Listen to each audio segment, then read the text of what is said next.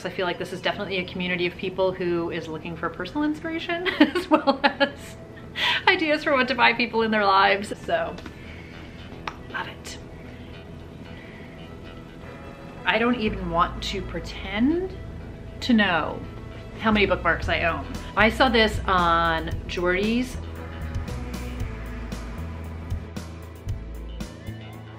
Hi everybody, it's Audrey and welcome back to Chapter and Converse, and welcome to my version of the holiday gift guide for the book lover. So whether you are trying to find a gift for another book lover, or someone is asking you what you want for the holidays and you are trying to think of some inspiration besides just this entire list of books that we are all craving, I thought I would put together some things that I love, maybe some suggestions, inspiration, all of those kinds of good things. So I do have some books to recommend in concept, wait for it, but let's just get into it. We are about to hit Cyber Monday. The sales are happening like all over the place, so no better time than the present to take advantage of some deals and to get shopping. So I saw this post on Instagram and it was kind of like, people complain that they never know what to get for a book lover, and it was like, we love books, buy us books. And I 1000% will never be bummed if I get a book. And I'm certainly also never bummed if I get a gift card to go buy myself a book. So those are definite options, like if you know a specific book somebody wants, or they have a wish list, or again, when in doubt, gift card, plenty of places that they can use them, online or in store. So those are all great options. But beyond that, I thought, let's talk about accessories first. So every good book lover needs some bookmarks. I am a huge bookmark junkie. I don't even want to pretend to know how many bookmarks I own, but there's so many great places online. So first up, if you're traveling the Etsy route, my friend Amanda from The Curly Reader has a bookmark shop. So this is one of her fall bookmarks. She has all holiday bookmarks that are up now. She makes them at home. They're absolutely beautiful. They're laminated. These have quotes on them. So she does them seasonally. So many great options to choose from. So again, everything will be linked down below, but Amanda makes some beautiful bookmarks. Also totally affordable, great gifts for everybody, including yourself. I also have some bookmarks from Hey Atlas Creative. So they made bookmarks of a Riley Sager theme last year, so I bought the entire pack. They have quotes from all of his books. And then there are just some other ones from different books, different inspirations. This one is a Stephen King quote. It says, "She laughed at the stars, frightened but free, her terror as sharp as pain and as sweet and ripe as an apple." That's a quote from It. So again, these are just absolutely beautiful, well made, so many different options. Hey Atlas Creative also has pins and like some notebooks and other accessories, so always a great place to shop. And then, I mean, when in doubt, like at your bookstore, I picked this up at Barnes & Noble a couple years ago. It's a Handmaid's Tale one. And then another one of my favorite places to shop is Out of Print. So obviously there are so many places you can pick up a bookmark, maybe your local bookstore, if you are on holiday somewhere. This is the Nancy Drew one, which I absolutely love. But I just feel like you can never have too many. And anyone who thinks, well, I'm just gonna read one book and I just need one bookmark, you're crazy, man. To quote Old School, I have an entire jar of bookmarks. So bookmarks are always a great way to go.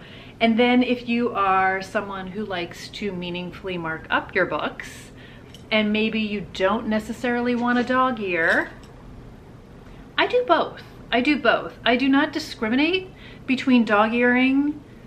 I used to be very big on underlining in my book. I don't do that as much anymore, but I also have gotten into the tabbing game. So not necessarily in an annotation way. I definitely don't annotate in a sense of like, this made me laugh, this made me cry, this was a clue. I just tab anything. And of course I'm like, why don't I have a book in front of me that I've tabbed up? Wait for it. You know why I won't, because all the books I've read are in another room from this year. Okay, so here's Daisy Darker as an example. So I just tab up my books if there's a line or something in it that I think is great. Why can't I get to a page that has it? And these are just little Post-it kind of light stickies. They're clear-ish, like they're colored, but they're not like real Post-its, but they have the Post-it stickiness to them. So I usually pick a color that maybe goes with the cover of the book. So I did blue for Daisy Darker. It has absolutely no significance. And every once in a while I'll like end a color and then start a new one in a book. I'm high maintenance about some things, but this is not one of them. But you can get packets of these. They actually have kind of like these more muted colors, which I think I'm gonna go with next time. But as you can see, I'm always using these. I go through them like hotcakes. In my opinion, these are an affordable option. Another option that I purchased are the actual book darts. So these are a metal book dart. Can't even get the tin open. Okay, here we go. So I got them in this rose gold color. I can't even pick them up. So they're literally like these little darts and they slide onto the page. So I'll be honest, I find these to be fussy for me, and I like to just be able to rip off the Post-it and put it in the book. These are very beautiful. They definitely, I use them on the JC Dupree book that I read earlier this year, and they look really, really pretty, and I really, really like them, but they're not expensive, but they're not inexpensive. And again, I find them to be a bit fussy, and for someone who darts a lot of stuff or flags a lot of stuff, whatever we want to call it, this would become a very expensive habit for me. So there's definitely some options out there. I find this one to just be easier to use in the grand scheme, because I'm also someone who will be in bed. It's on my nightstand and I'm like, let me just pull off a tab and put it in the book. So it's saving me from dog earing. Dog earing was my entryway into marking, but it's definitely some easy ways to mark up a book, whether you do want to annotate, which is great. I just don't have that kind of brain to separate out stuff, so I just go with lines I love. And every once in a while, because you can write on these little Post-its, which I think is great, I put like little stars. Let's see if that focuses. If it's a line that I like really love or want to come back to, or maybe want to quote it in my review or something like that. So Daisy Darker had quite a few of those. Amazing. So a way to mark up your books. And then if you are to stick with the makes it easy when I'm reading in bed, you might need a book light. I feel like this doesn't show as well on camera. I will insert some footage of this, but the book light is the best thing I think I ever bought. It is rechargeable. It's an LED light. This one in particular has 3 different colors. So it has sort of like a regular LED, I would say, a blue and an orange tone. Subtle, but it's sort of like if you want a different color at night for your eyes, if you want a different color in the morning, depending on how dark the room is that you're in or where you are, if you're on a train or something like that, an airplane. And then each colorway has 3 different levels of low, medium, high. So you get 9 different options. It's super lightweight. It just clips onto the book. I've used it in hardcovers and in paperbacks, and I just think it's the best thing ever. So I bought this one a couple years ago. It has a flexible arm on it, so you can do all the fun things and just have it maneuver around your book however you need it to. Love this thing. And then if you guys have been here for a minute, you have seen probably in like my vlog footage, the book weight, which was also a game changer for me. So I will insert some footage of all of this stuff. I used to put my, open my book, and then I would lay my cell phone like face down in it to hold the book open. And somewhere along the way, I was like, somebody must have figured out a solution for this, because this is nonsense. And sometimes I don't have my phone with me, or it didn't totally work on a paperback. So I found this book weight, and it has game changed. So I will use it if the book is laying flat, and then sometimes I will use it even if I have the book propped up on my next thing to show you, which is, I don't even know what this is like technically called, book stand. It's kind of like a combination. Again, I will put more video of me showing you how this thing works. So it's like a combination book stand. You can also use it for an iPad. It showed it using it with a laptop if you want to prop a laptop up, which I haven't tried because I don't even know how you would even begin to use the keyboard, but I've seen people do it. I just, like, my hands don't work that way, but it's super flexible. It's like a, I don't know if it's really bamboo or if it just looks like bamboo. It's a nice wood. I got this last year as a gift. So actually somebody had asked me what I wanted for the holiday, and this is the thing that I suggested, and I absolutely love it. I use it every day. I use it absolutely every day. So it has these little arms on it, so you can put the book on, holds the pages open. Sometimes I will use the book weight as well to hold the pages open, and it's lightweight. It folds up completely, so if you're not using it, it just kind of folds up kind of like a laptop. Super functional. Definitely, I just think like a great investment and not a huge amount of money, and it's changed my life. As someone who reads a lot when I eat, I just find it to be really, really helpful. And anything to just be able to even be hands-free. So even just to sit at the table, because I don't always want to be in a chair or on the couch, just to even just sit on the table or sit at the table and have my book there is great. And then something that I don't actually have, but I've thought about, is some sort of like a lap desk or something. So I used to have a lap desk, but I didn't want my head completely down. So a lot of times when I'm reading on the couch or in a chair, I will just have a couple pillows and like have a book propped up on that. So lap desks are another one that are great because you can also use them for your iPad, probably even if you're using your laptop or something like that. But I find all these to be super helpful in making sure I can read whenever I possibly want to. Okay, so I did maneuver the camera a little bit for my next recommendation, which is a book cart. I'll put some other footage of this in also, because I know that this is like super awkward. Let me see if I can just move us a little bit here. So if you know someone who maybe their shelves runneth over, or maybe they are looking for a TBR cart, or they want to put, I don't know, all their historical fiction on a cart or whatever it is, a book cart is a great idea. So I had toyed with this for a long time, and it was around this time last year where I was really debating, trying to decide, trying to figure out what to do.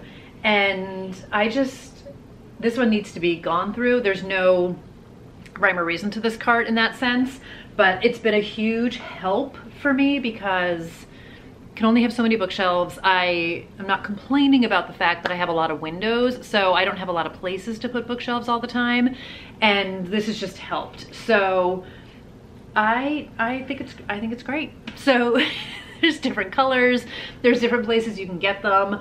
I don't know how many books you can get on here. There's probably 40 books on here now that I'm looking at it, which feels absolutely insane. But obviously if you did paperbacks, you could get more, and it's just been great. So my plan is to go through, I actually have two. There goes my text message again. I have 2 book carts and I need to go through them and actually organize them. So what I would love to do is put like dark academia on one that I want to read, and maybe these are kind of a mix of books I haven't read. But anyway, you could do anything you want with these, and they're great. Like organize them however you want, or just have it be completely randomness like mine is. But a book cart is a great gift for somebody with a lot of books. It's all good. It's all good here, right? So another thing the book lover in your life might love to do is track the books they read. So I have tried my darndest to become a digital person, and it's just not me. I did invest in like an online tracking sheet. It's great. It's stats and like all this stuff. I just am such like a handwritten person when it comes to these kinds of things. So I wound up buying a new reading journal this year, which I was just talking to Sarah about this. It was back ordered when I bought it, so I didn't wind up getting it to like the middle of February, and then I didn't use it right away. So I haven't totally used it, but I love it. So you can get different kinds of reading journals. So this is from Canista.co, and it has the best setup to it. I think I'm going to retrospectively go back and fill it in for this year so that I have it. And it has like pictures of the books that you can, I feel like this never shows up well. You can color in, you can list all the books you finished, your star ratings, and then it has a section for you to write reviews, comments, the dates you read it, your rating of it, quotes, anything you want to use or anything you want to write down. So I really started using this to help me with my reviews, to help when I'm making my wrap-up videos for you guys, and also just to remember, because we all read a lot of books and it's hard to remember all of the details sometimes, and I wanted to track a lot of that, and I found it really helpful.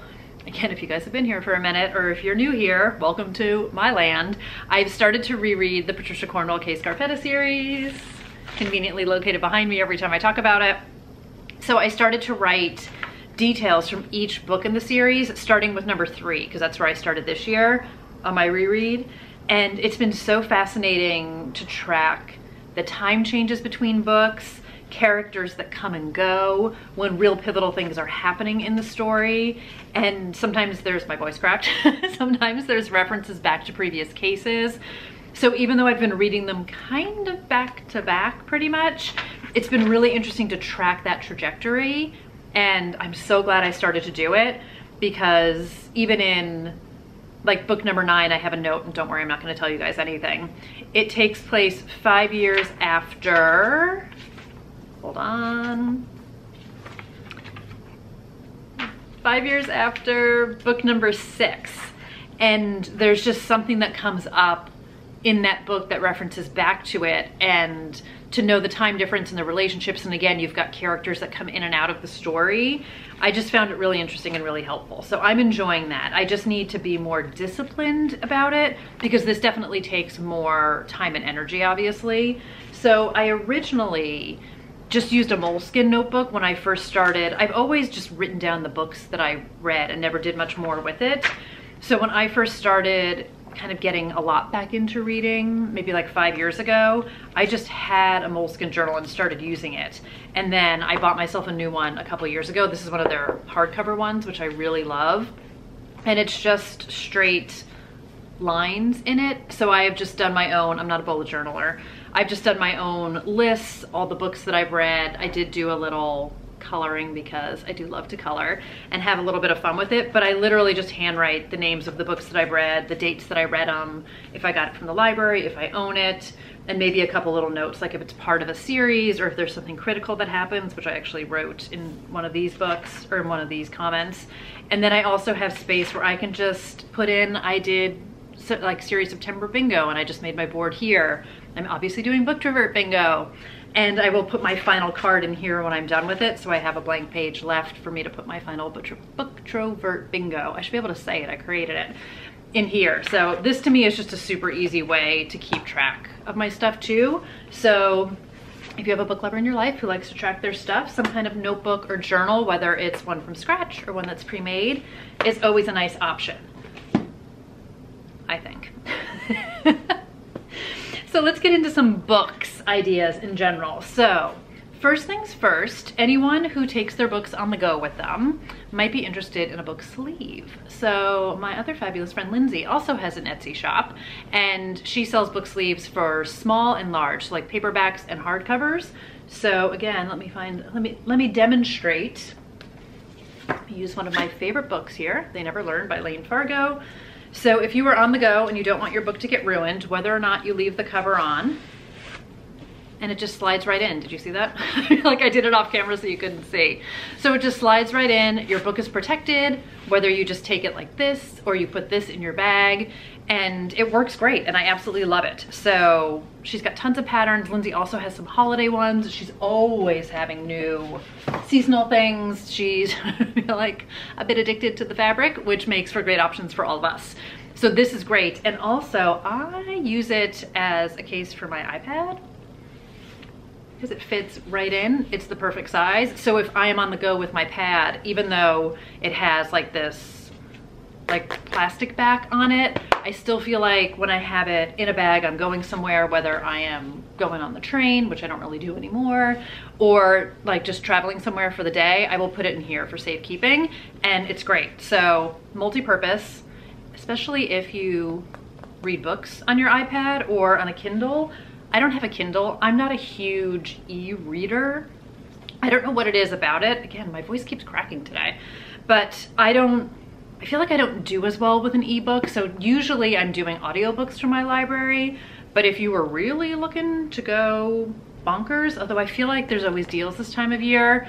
Obviously the iPad is not meant to be an e-reader, but you can get the Kindle app on here. This is how I read my NetGalley books. And if I do get an ebook from the library, both my library apps are on here.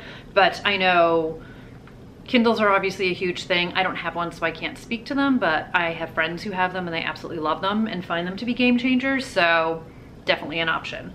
But let's get into some physical books. And like I said, I'm not gonna make specific book recommendations because I feel like that is fairly subjective for a lot of people, but conceptually I thought I would just make some suggestions. So like I said at the beginning, if there's a specific book you know somebody wants, then like no brainer, easy to go. But if you're not quite sure or you want to do something maybe a little bit different, I think there's a couple options. So for one, I love covers of books. I am a cover buyer. I definitely am motivated by the cover. and I will 1000% do a book depository or Waterstone scroll to see what the UK covers look like. And I often buy the UK cover because I think it's better. So, or I like it more. I shouldn't say I think it's better. Sometimes I like it more. And in this case, so Daisy Darker, which I showed you guys before, I got this from the UK and I absolutely love it. This was like a crazy special edition that they had, and I just absolutely love it. So there's even a different UK cover that has daisies on it, which I originally was gonna get, but then this wound up being the new special edition, so I'm not mad about it at all. But I also picked up, if you guys have been here, you've seen when I was repurchasing the Kay Scarpetta series, these are the UK large paperbacks. So I originally had mass market US paperbacks, and let's be honest, these are just way more beautiful. And I also just love a bigger book. Mass market paperbacks and I do not get along, so this is actually like a great option. Another book I picked up recently from Book Depository is The Family Game by Catherine Steadman. So this was a case, and I've had this happen quite a few times, which I'm not mad about, is a book that came out here in hardcover, came out there in a paperback, and was significantly less money, so I'm always down for a deal. This was $8 when I bought it. I think it might be $10 right now. I also got another book last year, and I know it has a different name, and I'm blanking on it, but I got that for less. And then actually, I haven't shown you guys this yet. Okay, so I recently picked up a couple more books from Book Depository. Like, picked up, I mean, you know. But I mentioned in a previous video that I was starting to get a whole bunch of recommendations from Gare Indeed Reads. I will include his link down below. I think I kind of mumbled through his name last time, but he also has a podcast with Kate from A Girl with a Book called Killing the Tea. I'll put it all down below because I think I mumble. But I have been getting a lot of inspiration from the two of them. So it's a thriller crime podcast. So inspired to pick up books that I already have on my shelf and pick up some new to me authors. And one of those authors is Jamie Lynn Hendricks. So I was checking out her stuff and they were talking about her two books. And it is Finding Tessa and It Could Be Anyone. So Finding Tessa came out in 2021. It Could Be Anyone came out this year. And when I was searching her, I was like, why are they not talking about her other two books, Her Husband's Murder and His Missing Wife? Like, she has 4 books out. I don't understand why they're not talking about her. Well, it turns out that these are the UK editions of her US books because they just have different names to them and they're the exact same book. And when I was doing some browsing, Book Depository had this ridiculous sale, and like one of them was $5 and the other one was $8. I was like, yes, please. So I picked them both up. They just came the other day, so I haven't read them yet, but I'm super excited. So I feel like you never know what you might find when you're looking online. And then along those very same lines, believe it or not, some books are published there before they're published here and vice versa. So I picked up Everyone in My Family Has Killed Someone by Benjamin Stevenson.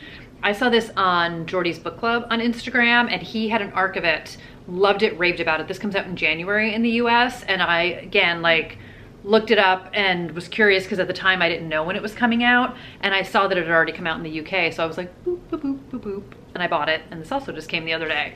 So I'm really excited. You just never know what might come out sooner there than here.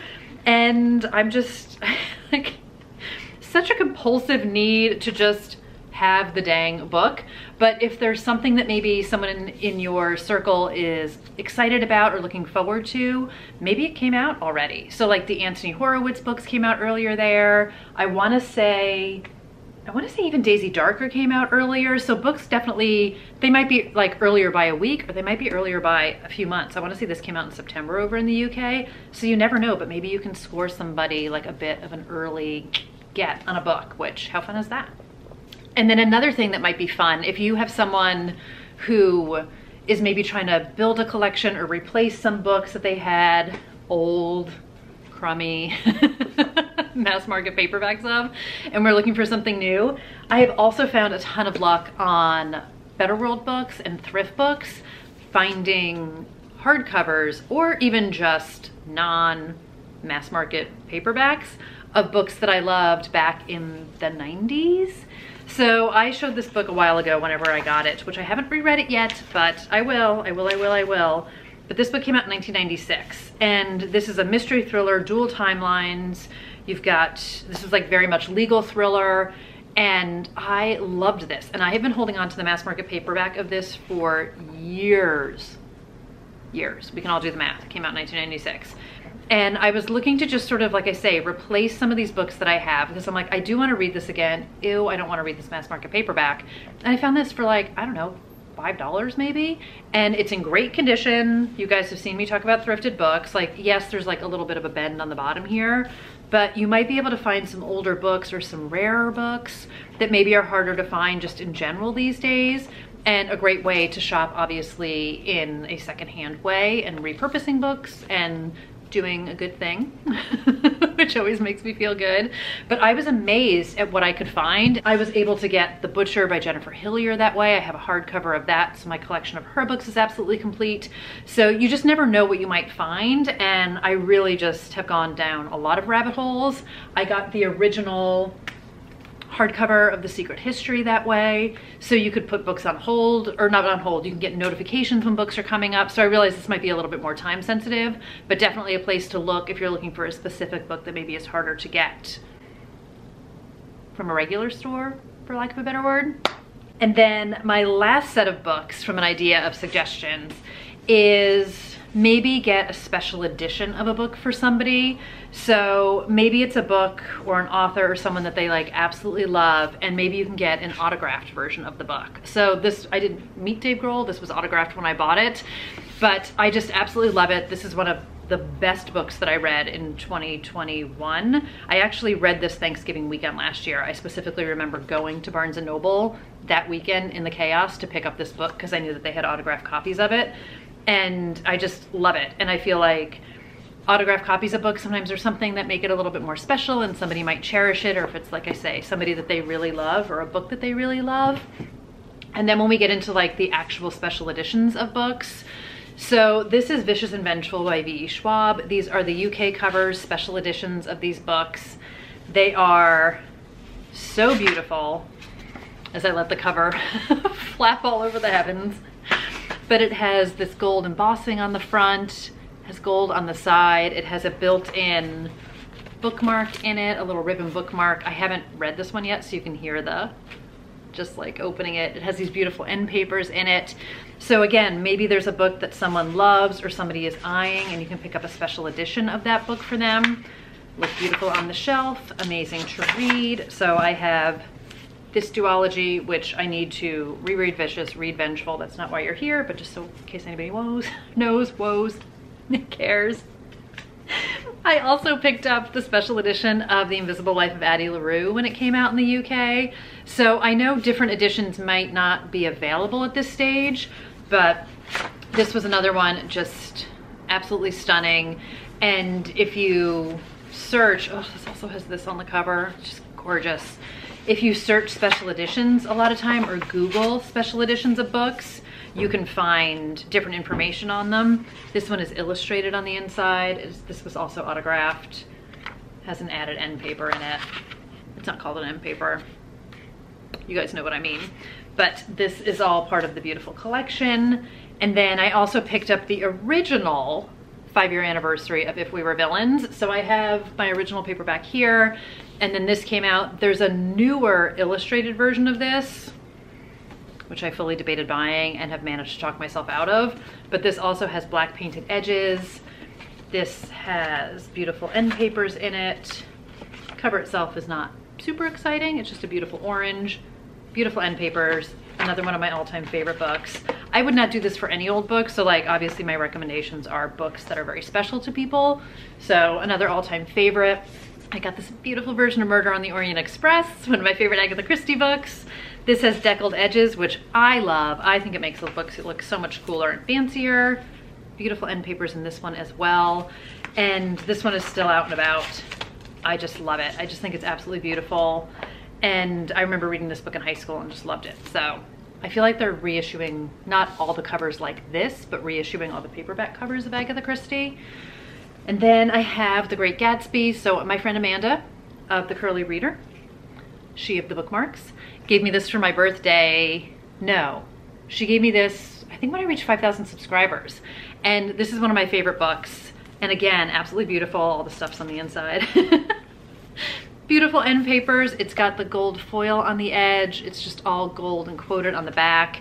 I love this book. I loved this book when I read it the first time. I've read it a few times at this stage, and I just think it's absolutely beautiful, and it looks beautiful on the shelf, and it just, I don't know, I just absolutely love it so much. So, and it's a nice little hardcover, like physically small hardcover.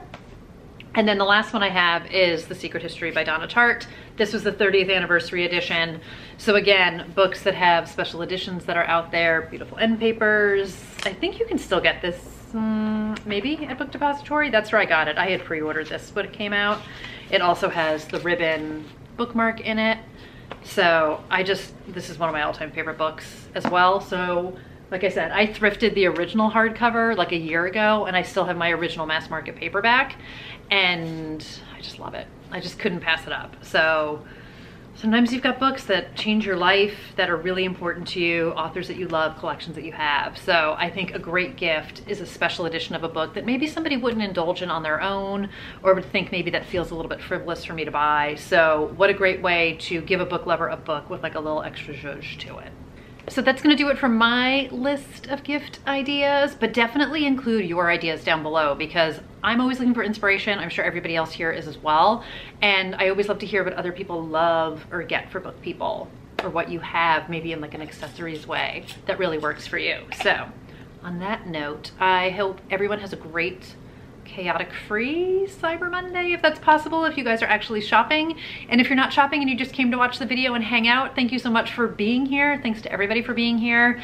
I feel like we have officially reached that time of year where it's like mad chaos ensues, and then it's like, boom, it's New Year's and we don't know where the time has gone. So I feel a lot of pressure this time of year. If you guys feel the same way, I am trying to approach it with calm, with grace, with just not feeding into the insanity, which is sometimes easier said than done. But I hope everyone is doing well. Take care of yourselves, you guys, and I really appreciate everybody being here. So thank you so much, and I'll see you guys in another video really soon. So bye everybody.